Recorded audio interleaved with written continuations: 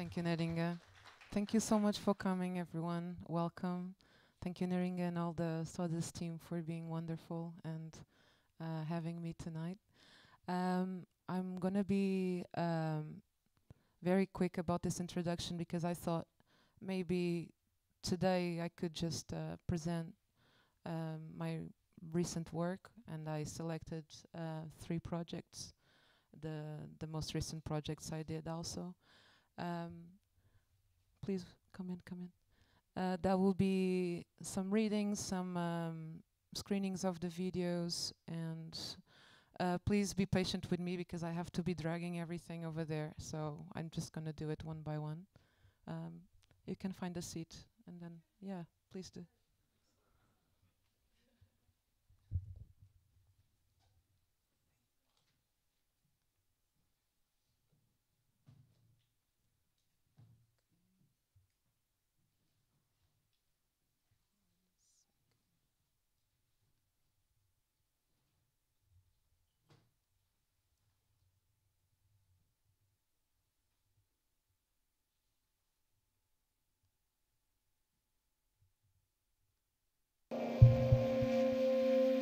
Sorry, false start.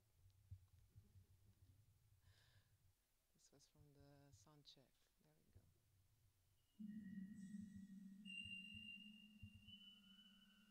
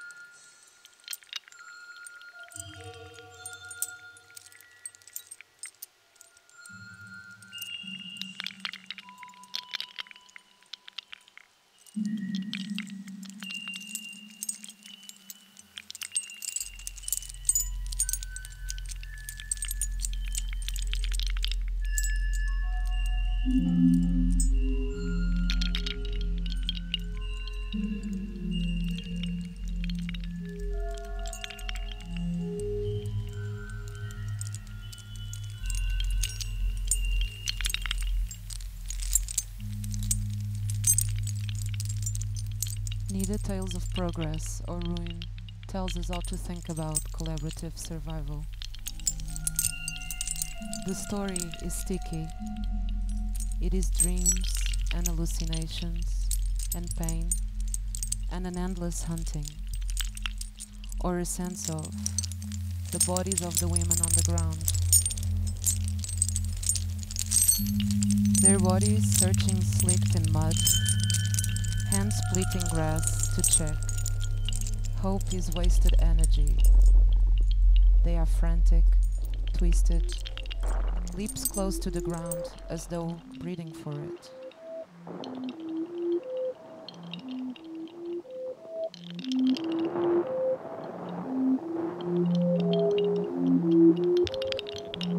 The hands of the young girls are creased by mud, gaining new texture, shaped by the knife they hold, primed for digging.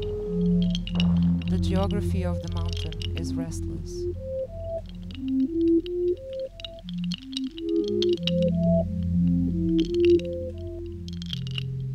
We are all given an identity we did not choose. Gender is moved by the lungs, ground up by the mouth, chewed down, and then spoken, But identity, place, memory, and ecology are biographical. It is the presence of the past, present, and future.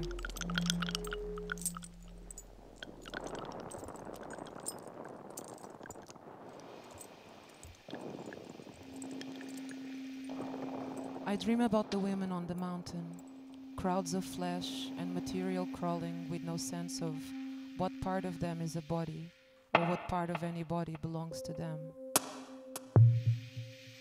A small girl is swallowed by the mass, becomes part of the ground they search upon.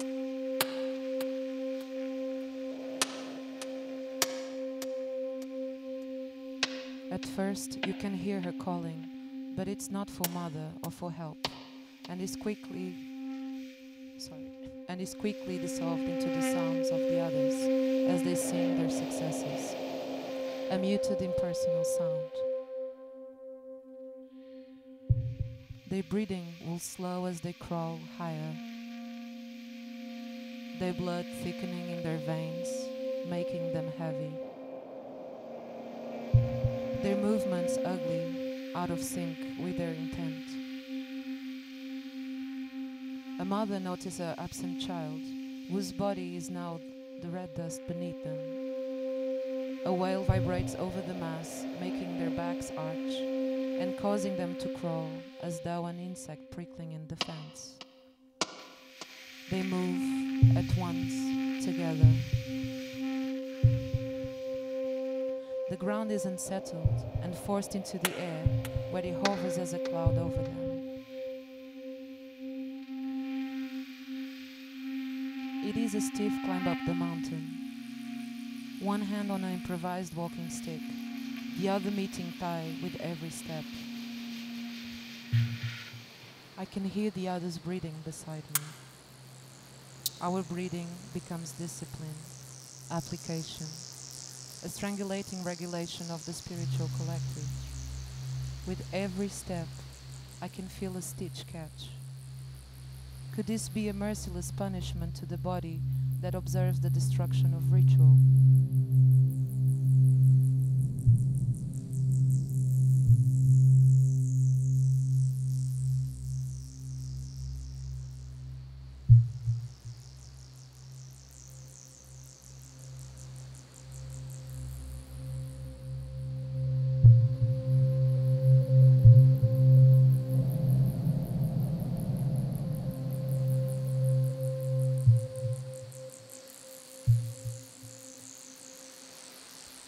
Tibetan monks were the one who first to voice danger. The hunt was no spiritual quest. It was a contagion, leaving people in conflict with their geography, dissolving the practice of ritual and disrupting mythology. The harvesting of cordyceps would upset spirits of the mountain earth, causing death and bad luck in the family of the collector. I can't feel any side effects, although even if I do feel them, I can't find any information about what the eating of the infected caterpillar might do. I eat the entire body, which I know to be illegal in some parts of Nepal. The eyes crunch. Unlike the rest of the body, it tastes earthy and sticks in my teeth.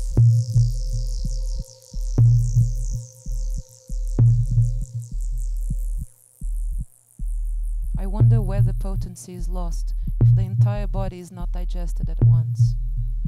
My dreams are still disturbed and anxiety does not wane. But I feel I am able to live divided, now performing two lives. One of work and another as an observer.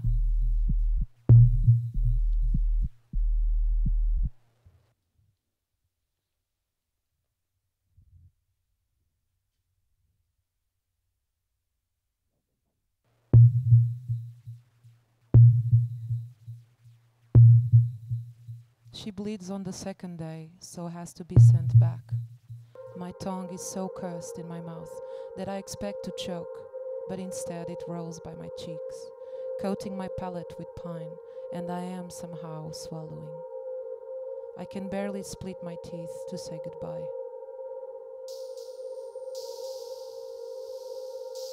We had dreamt of Chopadi, of blood spilling between our thighs, and what it would mean.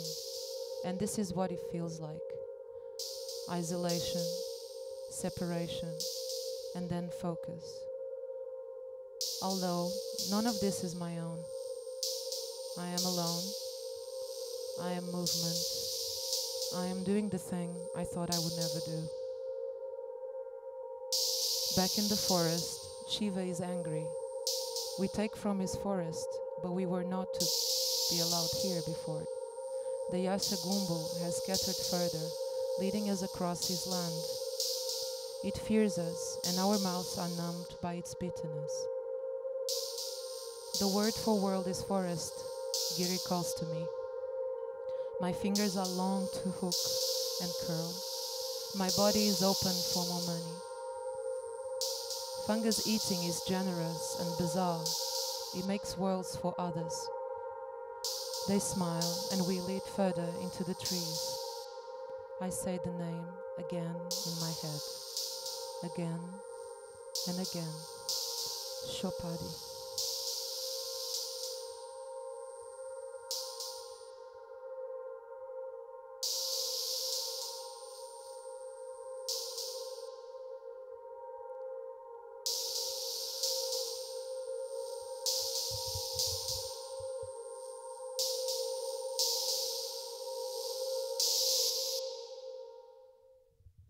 Mushroom tracks are elusive but hungry.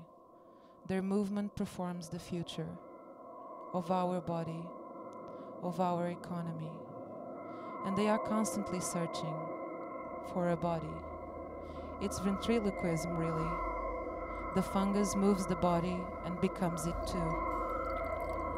They stretch out, extending their body into the hosts, manipulating its behavior, and sometimes making them attract predators, manipulating their environment and our bodies. The fungus wants to be devoured and will take its host's body with it. For all these reasons, they are parasites.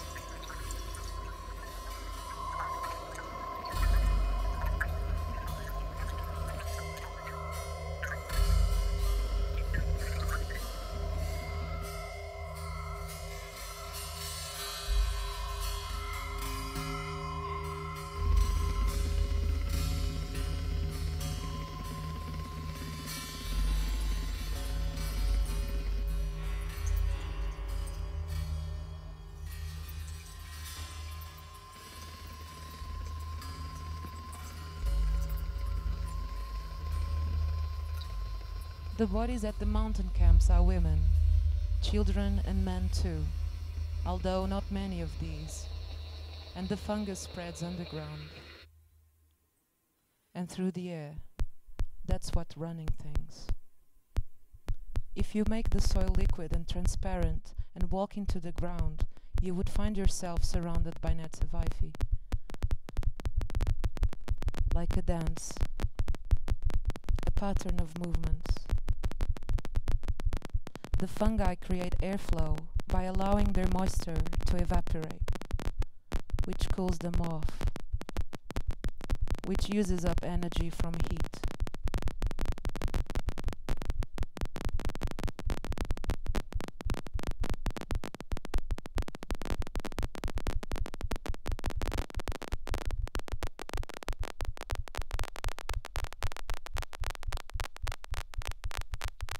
Cold air is dense, it flows and spreads out, and the entire process creates water vapor, which is lighter than air, so the spores can disperse, horizontally and vertically.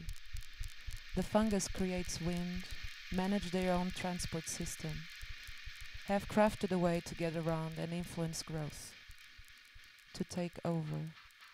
A powerful contamination, really. Experimental fluid mechanics.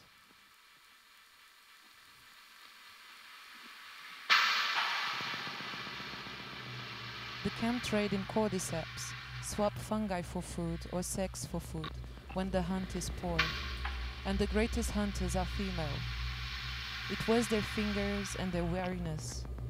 Cordyceps are where Nepalese money comes from, so the female body pays. But all over Nepal, people disappear too. The children of the hunters who are forced to sell sex at the camps because the cordyceps are more valuable and become pregnant.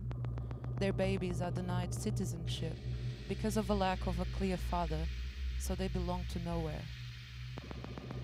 Or the Dalits, the untouchables, and the taboo of women who menstruate and threaten the purity of the cordyceps are banished. Back to the village until the impurity ceases. The contaminated contaminate. No touching of the house or of anything that might prohibit their collecting. At least this was tradition. But the cordyceps have changed the economic base of Nepal, and so have changed culture. People choose either cultural practice or income. As a younger generation flood the fields, searching, hunting, tradition and rules are broken. The young are not willing to keep up with these orthodox ways. The cordyceps graze in high altitude, moving further up the mountain as the environment has changed. In humans, high altitudes deplete the availability of oxygenated blood. The kidney sends warning signals to the spine, making the bone marrow produce more red blood cells. This surge in oxygenated blood allows the body to perform at its peak, as though as an athlete. Energy levels will rise. However, extended periods of time in high altitude causes the blood to thicken and become sticky with these extra cells, eventually slowing.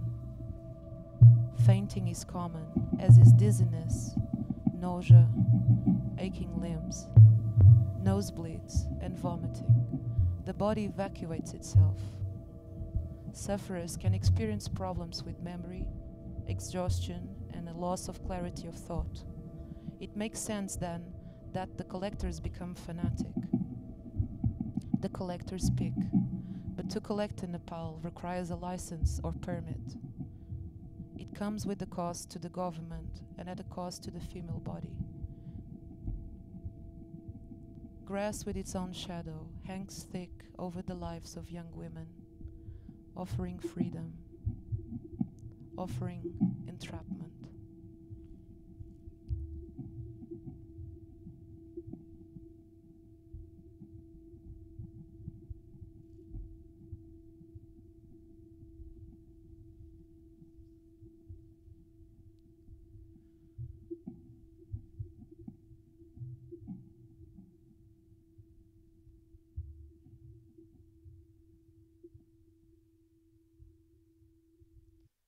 So this piece is called Death Grip.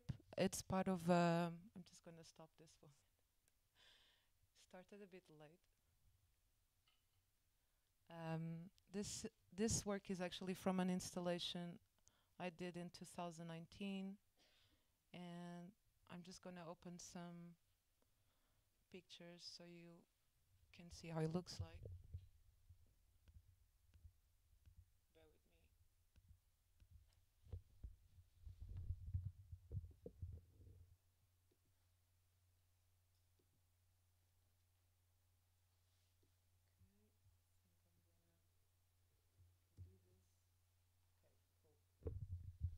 So this was an installation. The sound was actually like spaced and sort of like distributed in 18 channels.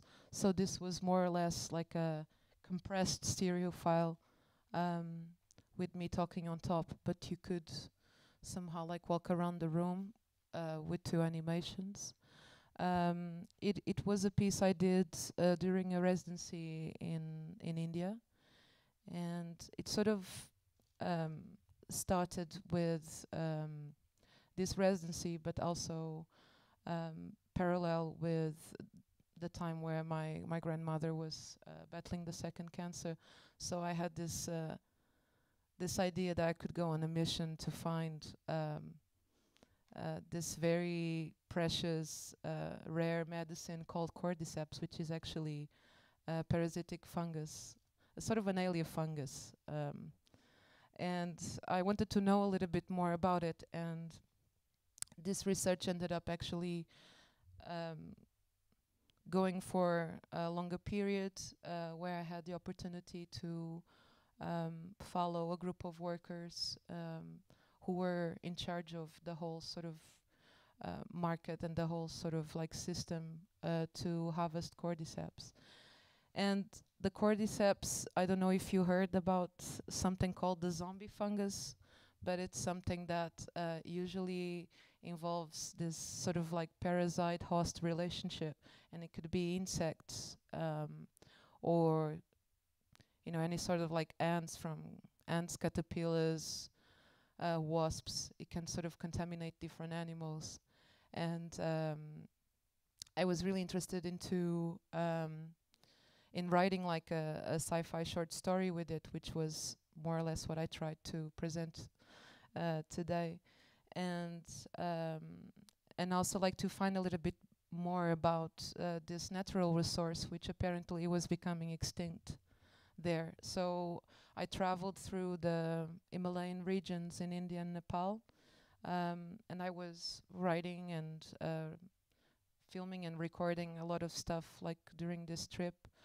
But also like I really have interest into sort of like culminating ideas of what is the parasitism in society, and sort of like bringing Marx or Michel Serres or Deleuze ideas sort of like around this parasitism, but also like the body without organs, or this sort of like fungus cycle that starts by contaminating a host, and then this parasite consumes the whole body of the caterpillar.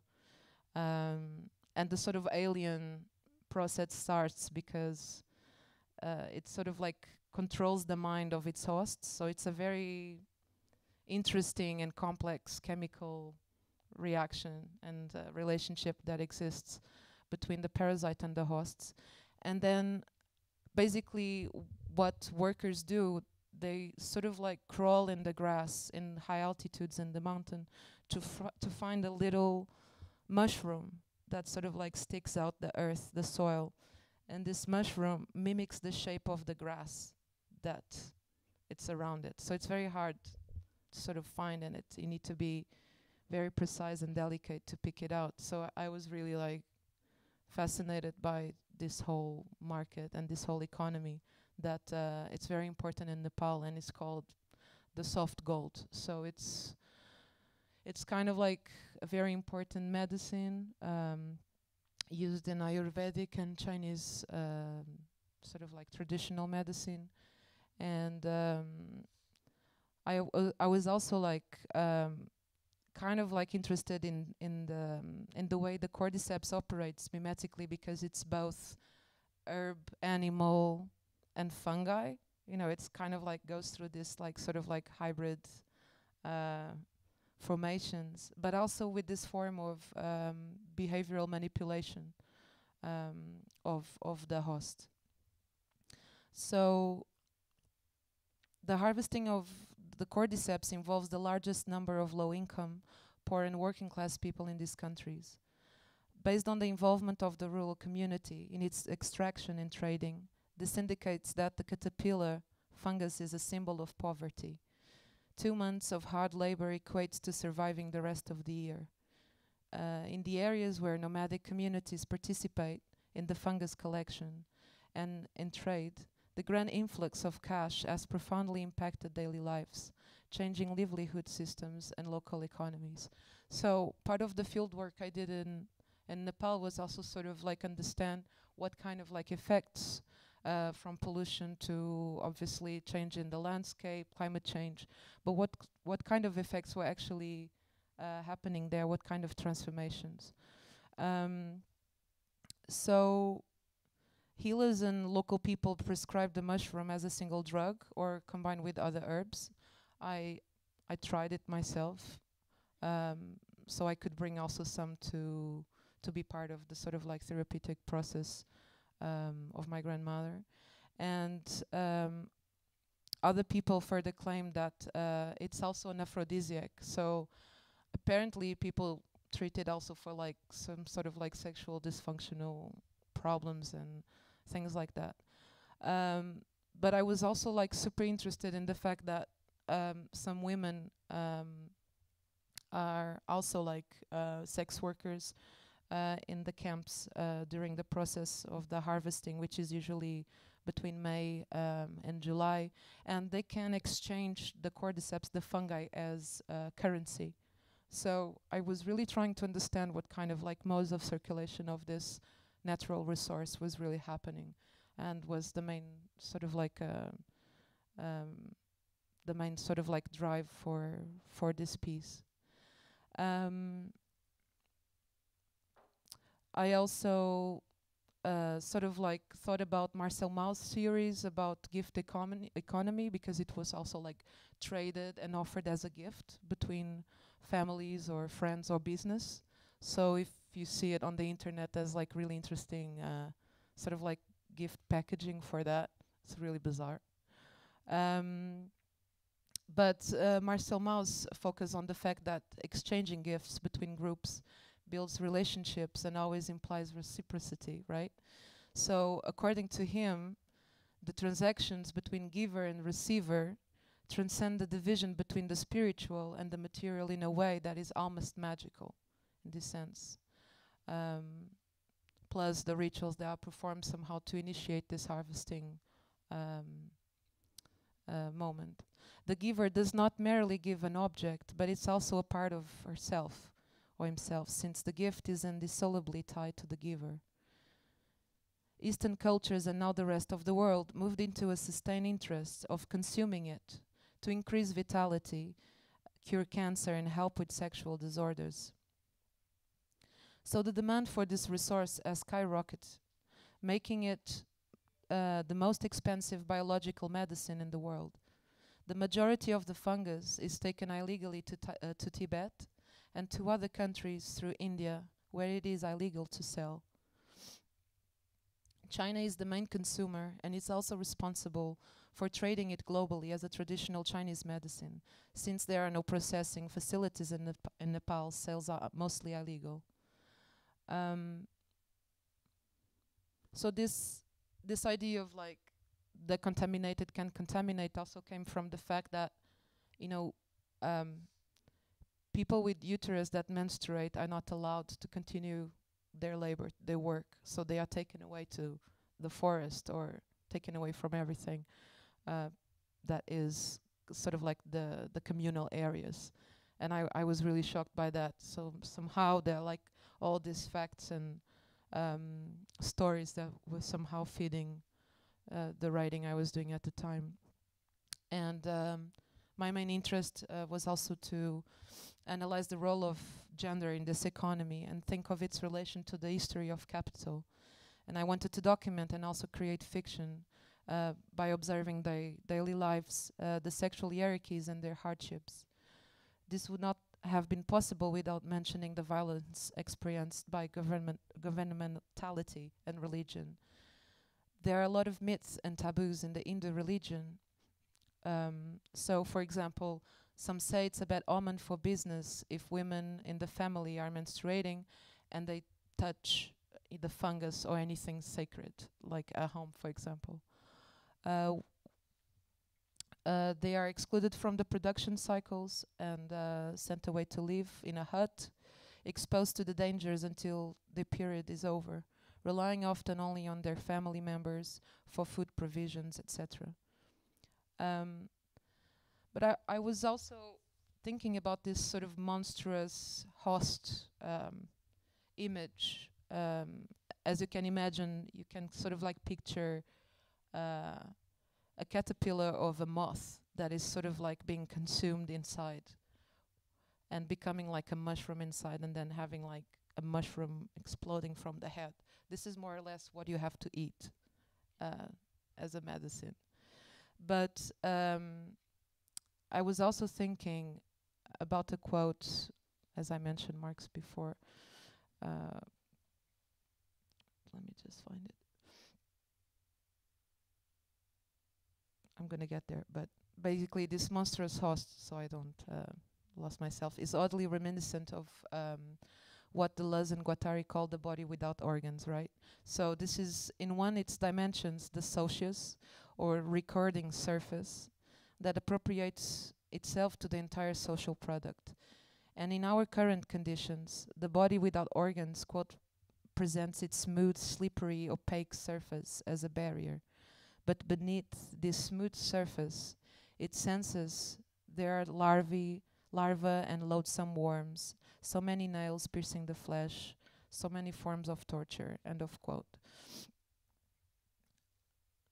In a primary sense, capital is parasitic or vampiric because it lives and grows by expropriating the products of the living labor. But in a secondary existential sense, predatory capital is the basic fact of our existence, and we can only survive by becoming, in turn, parasitic upon it.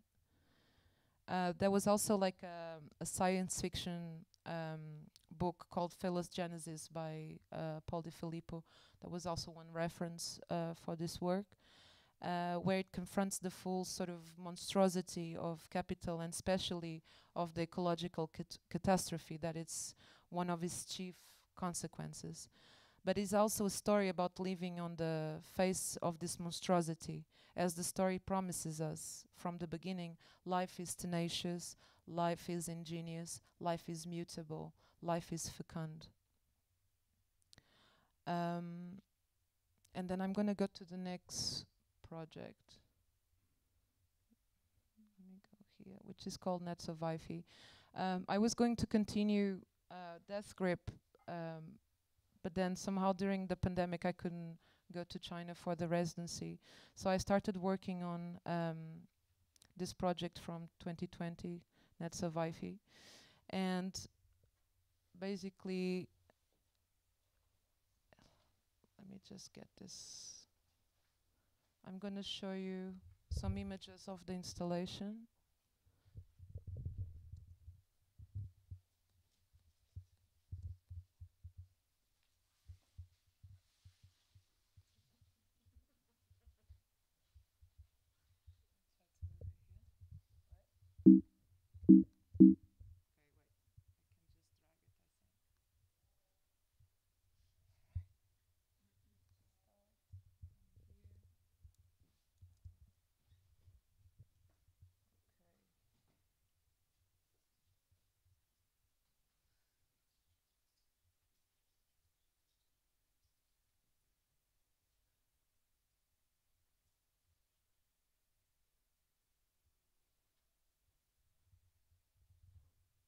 Okay, so I'm just gonna go for this one.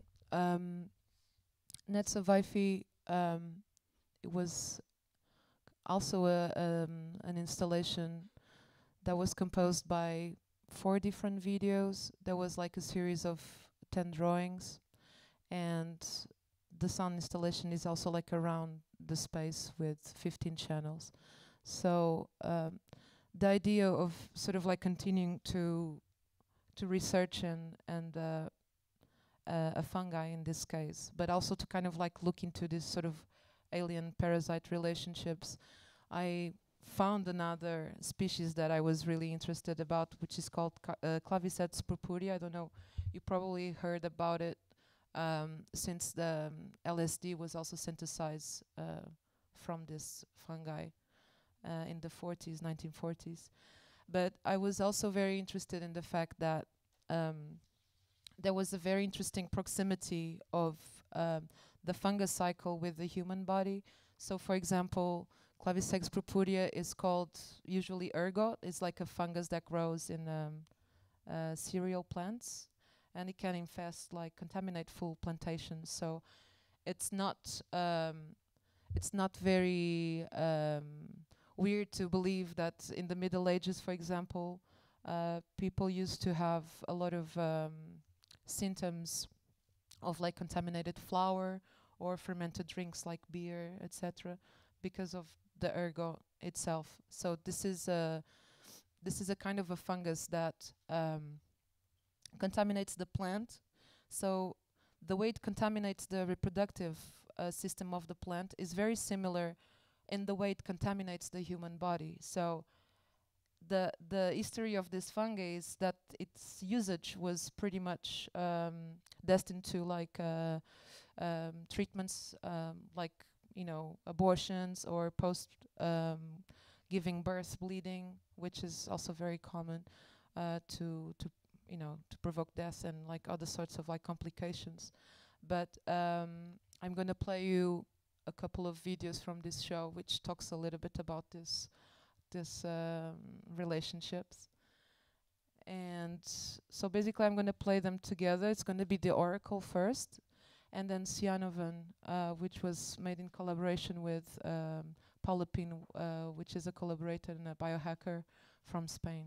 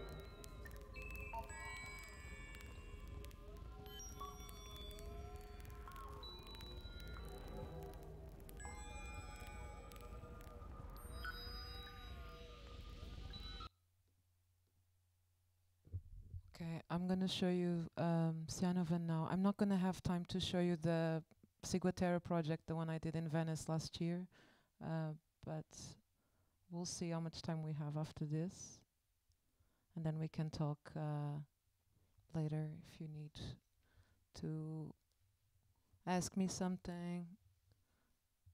Let me just put this one on, and then we see.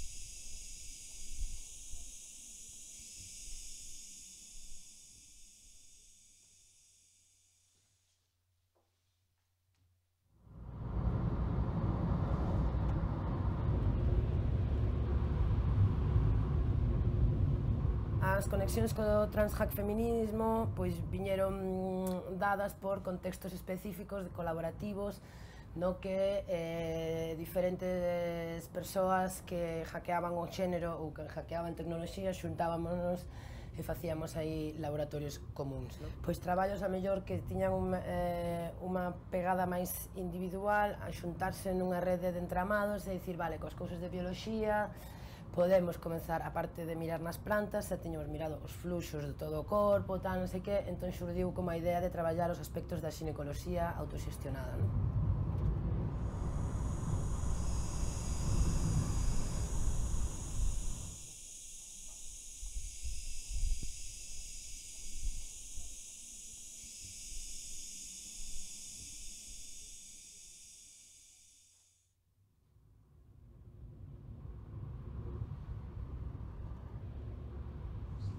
Foi interessante tu voltares à Galiza e também trabalhar com a terra aqui, não é? Porque eu também senti que a partir do momento que voltei a Portugal e me interessei um pouco pela história do ergo, ter presença em várias histórias ligadas às plantações e à terra, às mulheres agricultoras que de alguma maneira estiveram numa espécie de zoom no momento em que a Europa tinha várias guerras, não é? Tipo, estamos a pensar em retomar um pouco o conhecimento desta planta, que acabou por ser invisibilizada pela descoberta do LSD em laboratórios, não é? Por esse processo de sintetização.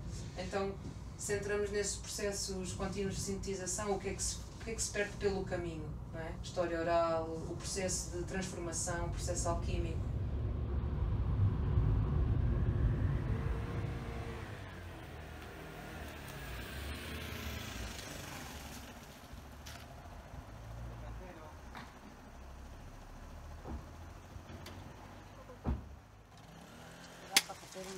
Fundamental para hacer laboratorio de química. pH, gris, menos. Esto muy feo. Mira, isto é da época da colecta dos laboratorios Sauter, Sociedade Anónima. Son pedaciños de corpo e cosillas así. Testículo, riñón. Aí tamén ten que vejiga, tiroides. Merda, non saquei tiroides, non? Está como un xogo. Xa se están despegando as coisas, Estamos, en realidade, sí, especulando de algo que pasou no pasado, como transportar isto ao presente, pero temos que ter claro se non hai un sustituto, se non hai unha cousa mellor, sabe o que quero dicir? Tal, máis con unha planta que teve problemas no ámbito da medicina por intoxicación e por todo. Mira aquí, estaba a procurar esta.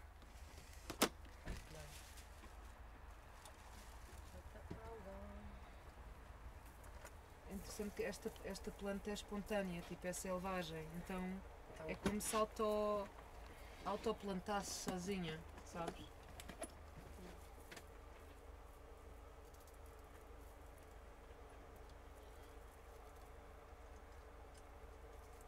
Pronto.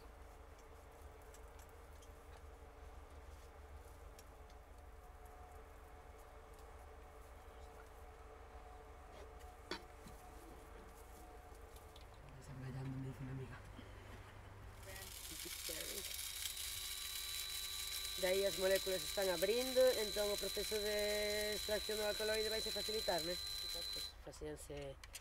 Hai unha imaxe que non sei onde anda agora, pero...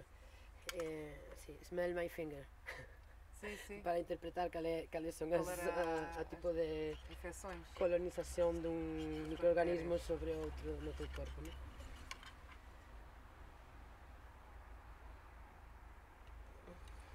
Cheira moito.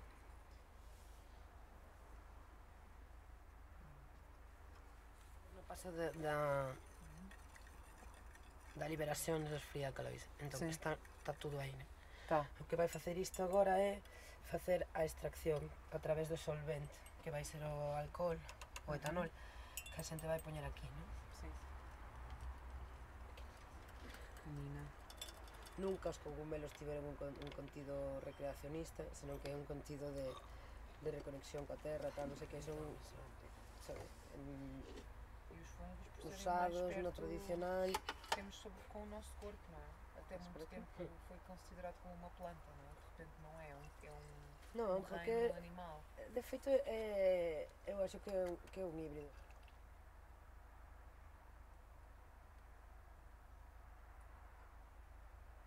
Ten unha bombiña aquí dentro de auga, chego o circuito. Entón, isto é simplemente para refrigerar, vale?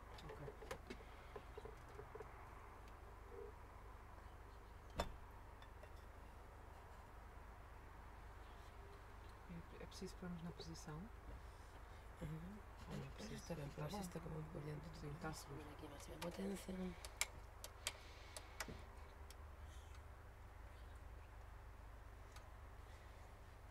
Entón, a coisa é que cando este este no punto de fusión vai vir por aquí polo tubo grande deste de aquí, vai entrar aquí e vai estar aquí. Entón a condensación vai facer que isto todo volva a baixar por este tubiño de aquí, vai subir tal e volta polo tubiño pequeno.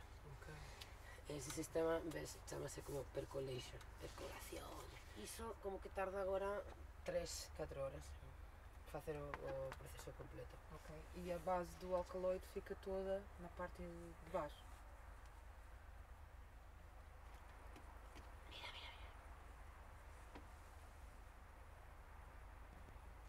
Já está a ver a curva. A cor é linda. Sim, a cor é linda.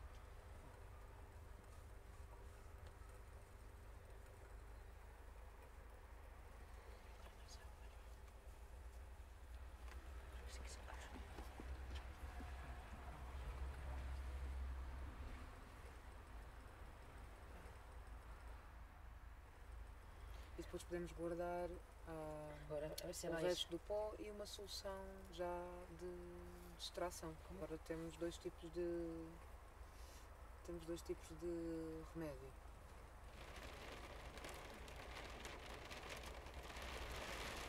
A forma que encontramos para colaborar também partiu de fazer um estudo profundo da planta, do ciclo do parasita com o fungo e como é que esta planta se relaciona com a saúde da mulher. Eu achei interessante tu falares do plátano, não é? Sim. Tal como com a mandrágora, Sim. eram tratamentos utilizados por healers e pelos monges, Sim. os peregrinos, para tratar o ergotismo, não é? Que non somos humanos de células, que o noso corpo está composto por auga, bacterias, fungos, o sea, non somos só humanos, non? Entón, o contido interespecies xa está inscrito cando nacemos, non? O que fai a cultura antropocéntrica é pensar que o humano é humano, e o fungo é fungo, e ten o poderío de clasificalo todo e poñelo como en casillas, pero un pouco como para poder entendelo, non?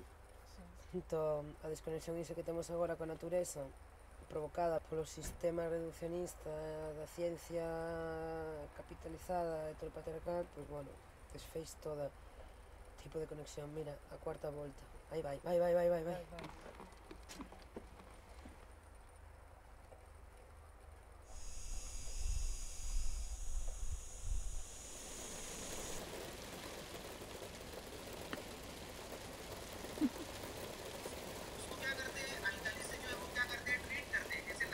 terms of free technology, it's like you can copy, paste, replicate, imitate. Pois sí.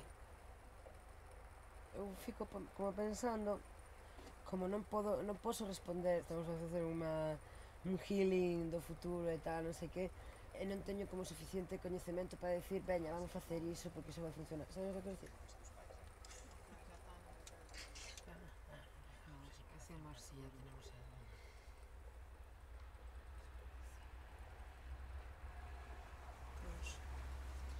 Olha, é preciso pôr isto numa lamela? No hai dolor.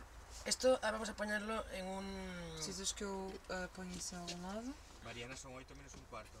Sí, vamos a hacer... Podes... Ti, Mariana, bueno, podes ir, porque vamos poñer iso nun bote e xa. Agora que facemos? Levamos para jantar? Agora temos unha luz auxiliar que antes non está. Mira, ves, agora podíamos... Esta la estaba buscando antes, pero es que son demasiadas cosas. Sí, es que... A ver... Ay, no, mira. Okay, so basically, I have to finish now, so we can do a break and then the other artists will come. But this collaboration also resulted with the fact that the ergot market in Portugal and Spain was very important during a time during the civil war in Spain and also with the Russian war, where especially because Russia was responsible to trade the most part of the ergo for pharmaceutical companies and corporations.